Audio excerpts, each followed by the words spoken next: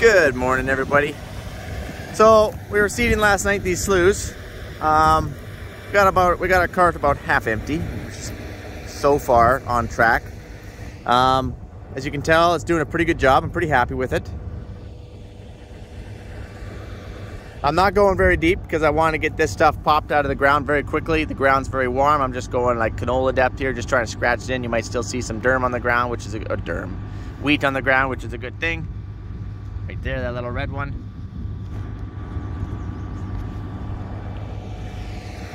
Overall, so far impression, quite happy.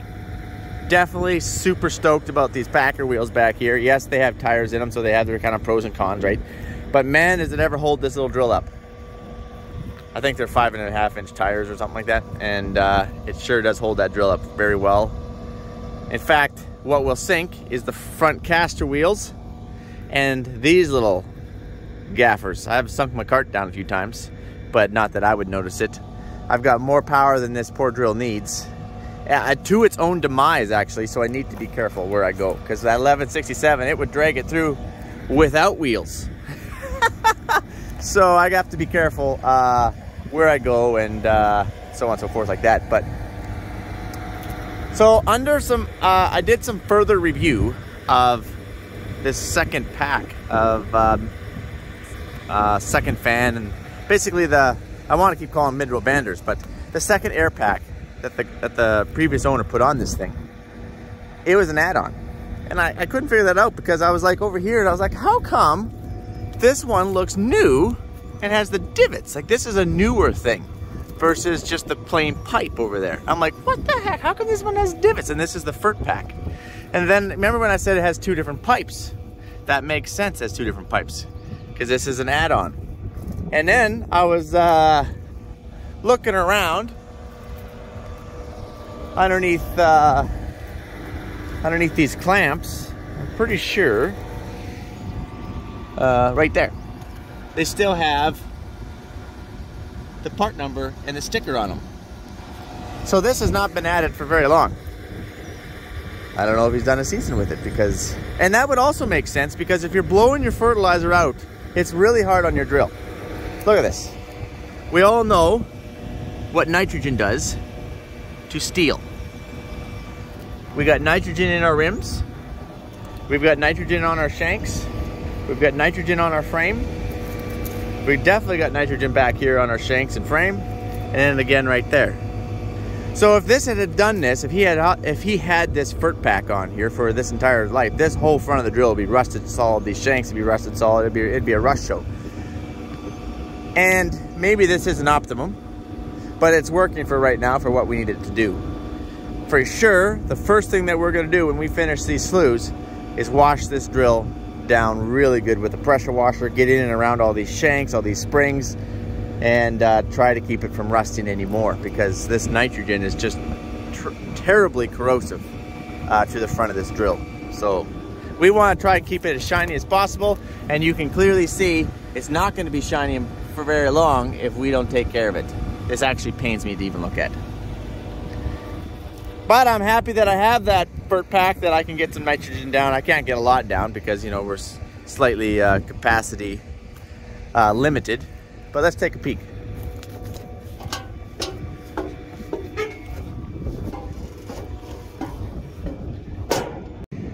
So these are a funky little door, but like that. A lot different than what I'm used to. So I should be half. I don't know if I'm quite half. Maybe I am. So the wheat looks like it's going on okay. Let's go to the nitrogen side here.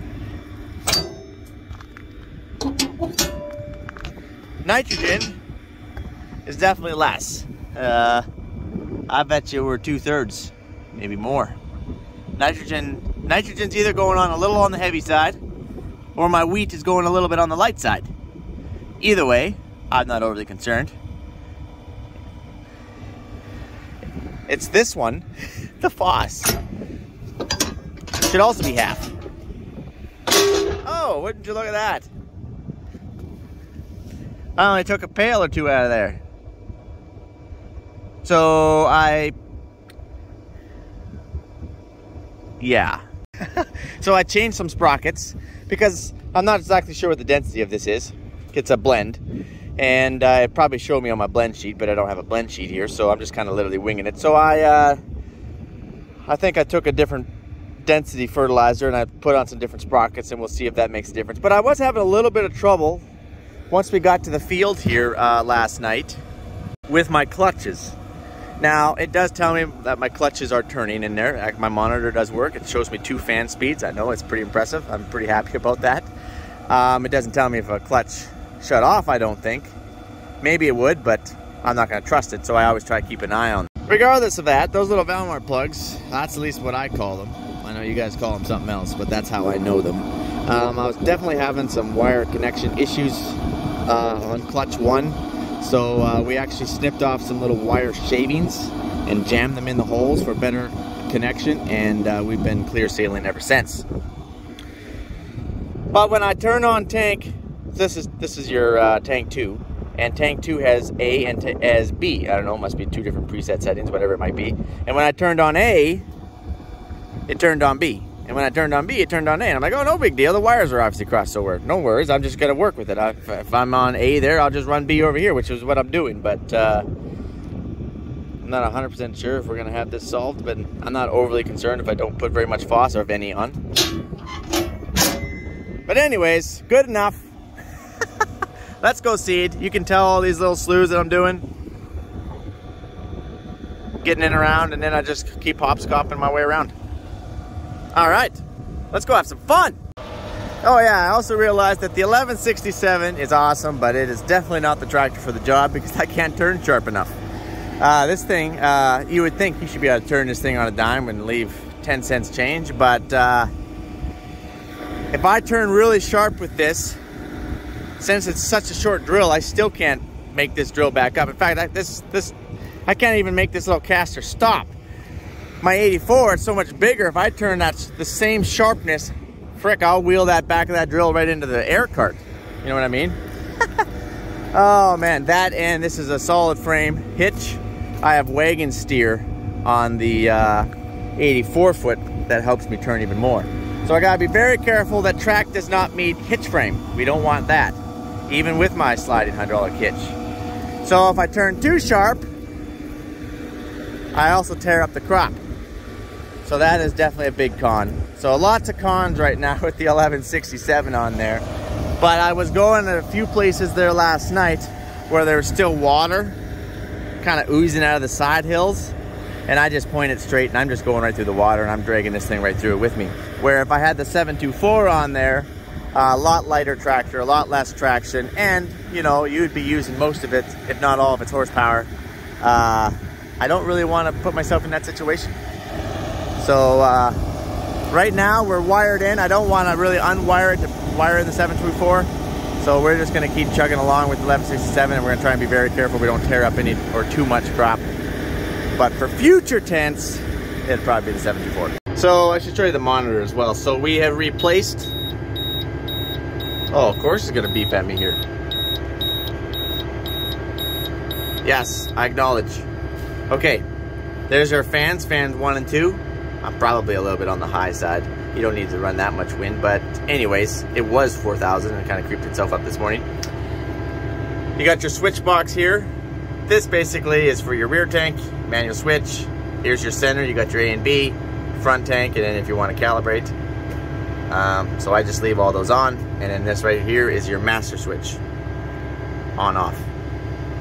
Which is not focusing, but anyway. And then I try and map it up here on my John Deere screen, so that way I can calculate my acres, because this isn't calculating any of your acres. And I don't know,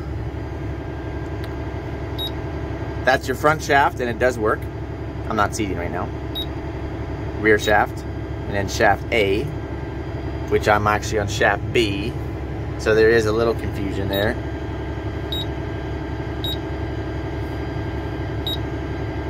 So total area on this drill, and I don't know if this is accurate or not. It says, well, I've put a few on, but basically 1,200 acres. That doesn't seem right. You would think that there would be more than 1,200 acres on this thing. Maybe it's not counting somehow. Anyways, doesn't matter.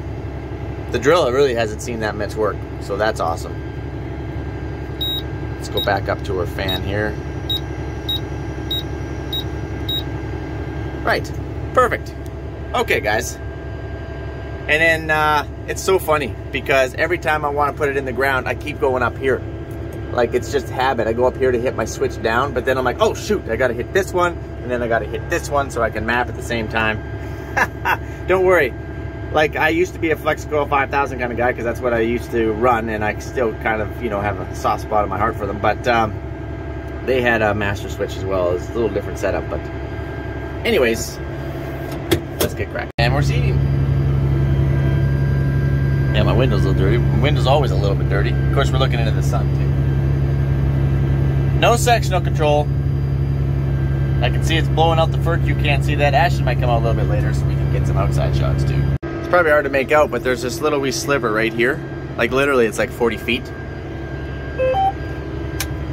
And then I manually put it into the ground.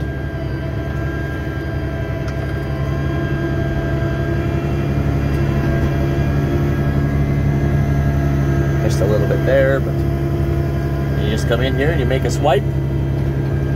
Oh, it's pretty muddy in there actually. No big deal. Sometimes you gotta seed a little bit into the stuff you've already seeded. Not overly worried about it. Pick it out of the ground. That one's done. And then we got these water runs. We're just gonna go a loop and we're just gonna go seed all the way down this water run because I left those ruts. Remember, the water was flowing through here. This is Ashtyn's field. And crop doesn't grow in mud, you guys. Yeah, I know, I just went through some mud. But it really doesn't grow in mud. So we're gonna reseed this draw. You can tell that I actually went around a little bit right here. And that's basically what we're out here doing, just kind of running around. And you're trying to watch your tracks. I'm gonna turn here a little bit. When you're going straight, you're not hurting a crop. Even if you turn gently, that'll be fine. If you turn too aggressive, you're gonna tear that crop up. That's the downside of having the 1167 on here, but it is what it is. And then when we're done that, we wing it up. It puts those back wheels down. Watch them.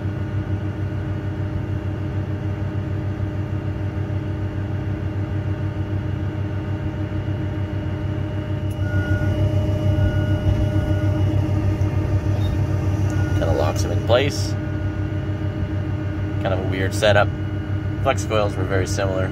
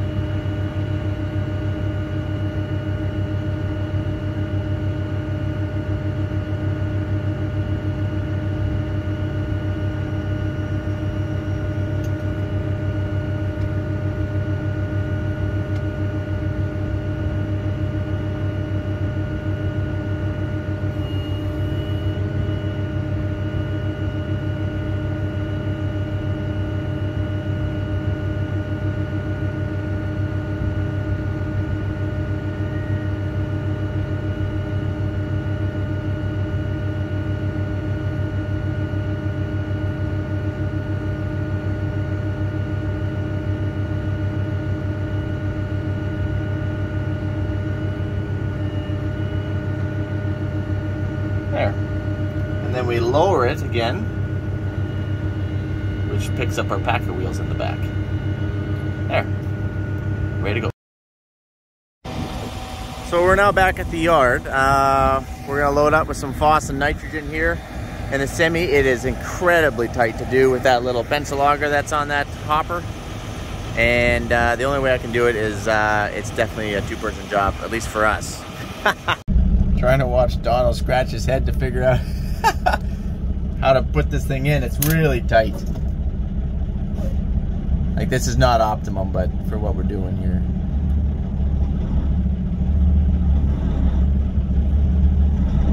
Ooh, easy, Mike.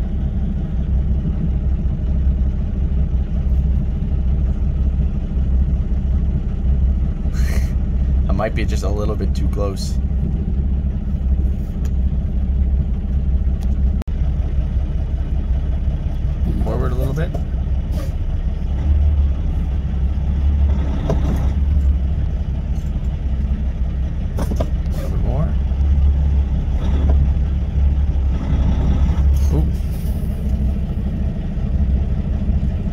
Perfect. Thumbs up, you guys.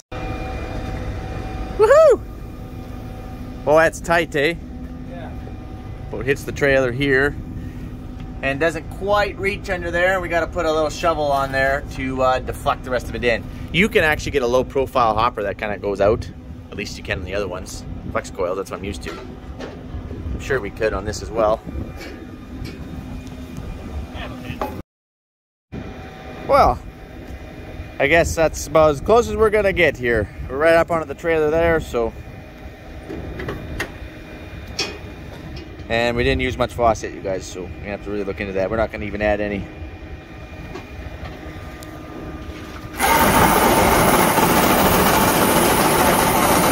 Oh yeah, shovel, right, yes, shovel, got it. Oh, and I ran over my shovel yesterday. We were using it on the deflector just like this because we loaded once already. And I unhooked it, and it fell down because we were moving this auger around. And then we're like, oh man, we're jammed. So I just quickly ran in the truck and drove it forward to get the auger out, ran over my shovel. Such a classic Mike move. There we go. We're at full ramming speed. Actually, this little auger worked awesome. There's not even any rust on this thing. You know, for a 1997, using fertilizer on this thing is in awesome shape. Heck, my new drill has more rust on it.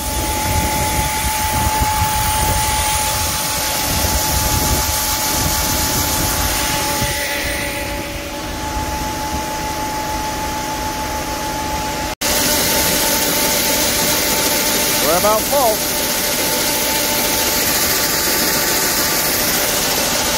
Awesome. Boy, these stairs are pretty straight down. It's like a John Deere Ford truck. Well, that's true. All right, we'll get this auger out of here. And out he swings it. All right. We're not going to load any faucet and hardly use much. We're going to go load some wheat, though. And that's on a trailer with no truck. So we're just going to drive the drill underneath the auger and offload it that way. Then we're going to try back this cart underneath this auger. And the only thing I'm trying to do here is just steer the cart. Not even worried about the drill. I'm just trying to steer that cart around. It's way easier to do with this 2-track because it turns on a dime so quickly than an articulated tractor. Well, that took me far too many tries.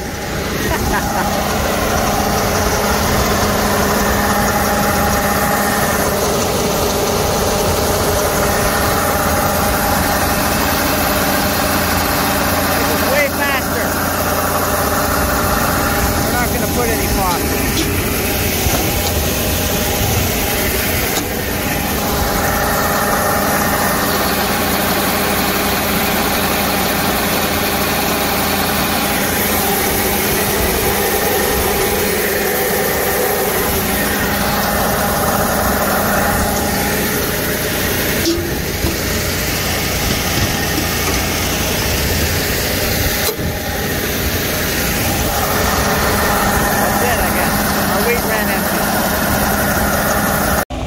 Look at all these times backing up, trying to get that thing straight in there. Last night, 2 tries. This time, 22 tries. So we just got to the field because we had to make a long move with this thing. Actually moved pretty good. I went pretty slow. And it's raining on us. My field is quite dirty. It desperately needs to get sprayed, but it's just barely big enough to get sprayed. This is still that new project, that land that I took on there last year. That's just a dirty mess. So, yeah. And I don't really want to run my fans in this rain, so we're just gonna sit tight, I guess. But we're back going again. It's a little bit on the wet side, some of these sloughs. But we have an 1167. If we get stuck pulling this, that'd be embarrassing. All right, Ashtyn and Chapel, they're sitting in the cab there. They're gonna take it for a pass here, and we're just gonna kind of watch them.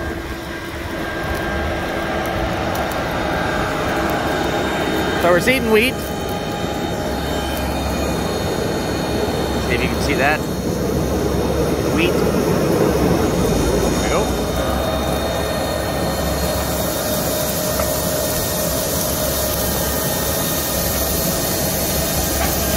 So unlike a Paralink, where each little packer wheel is behind each shank individually, and every shank is completely independent from the other one. Oh boy, I'm smelling that fertilizer that's blowing out. This has got one roll of packers all back. Here's our fert. It's snowing! Don't make fun of that, Mike. It could snow still. So we're blowing the fert on the ground, and then we're actually kind of burying it.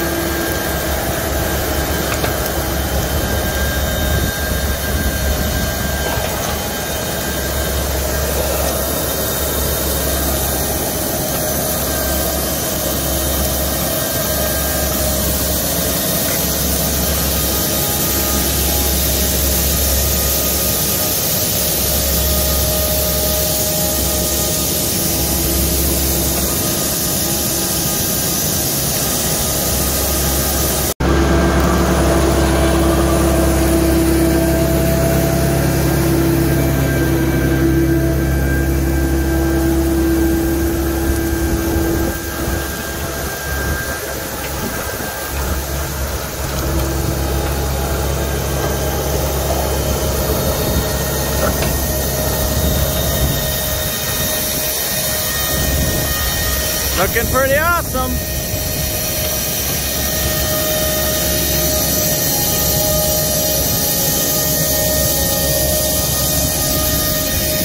Whew.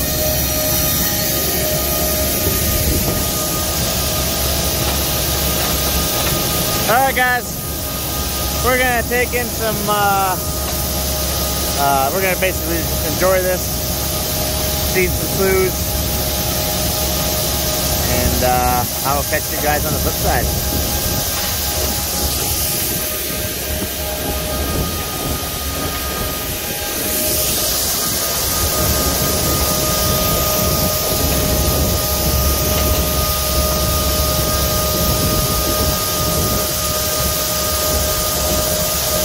Talk to you guys later. Adios.